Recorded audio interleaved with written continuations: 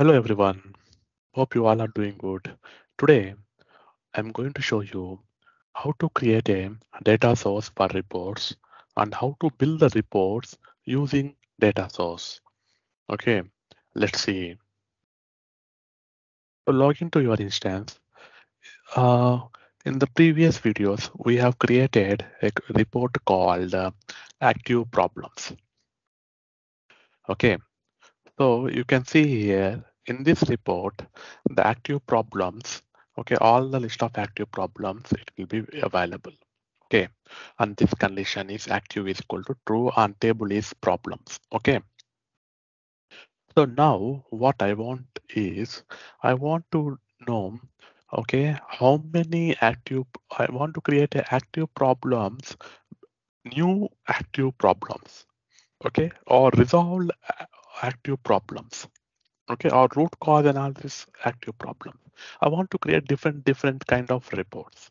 Okay, or based upon the priority. Okay, low priority active problems what all there. Okay, so I want to create new reports. If I want to create new reports, again I need to select the problem is equal to table is equal to problem, active true, active is equal to true, all these things.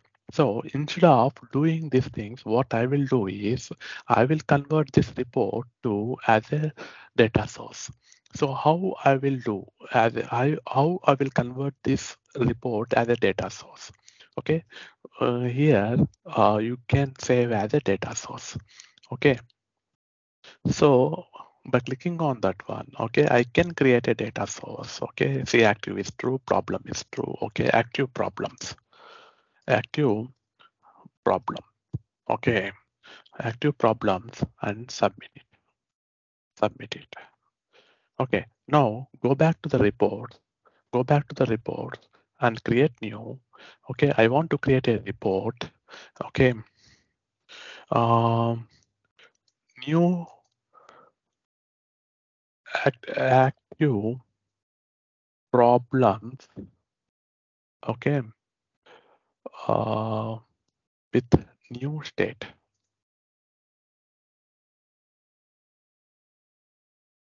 With new state. Instead of table, I will select data source.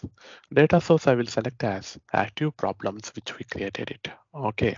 So when you select active data source, okay, then automatically you can see the data source active problems and data active is run. Okay. And just run it. So now you see active problems only the state 15. Okay. All the active problems defined. Okay, and then you just select a condition called state.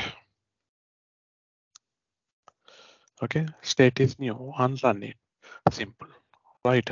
No need to select a table, problem, and active true and everything. Just you need to add a state. State is equal to new on that active is equal to true problems filter. Okay, that's it. No need to add active is equal to true again and all these things. So this will help whenever you are creating more reports based upon some set of data.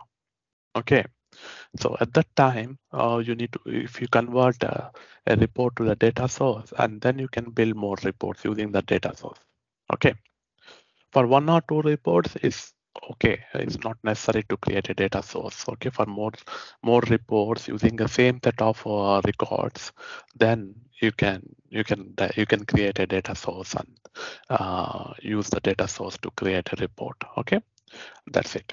And also you can configure like the n number of types. Okay, we have active problems in list view, but you can configure it in pi or any number of reports using the data source also.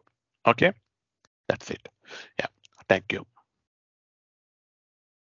Please do subscribe to get alerts for upcoming videos. Hope you will enjoy and learn ServiceNow. Thank you very much for your time.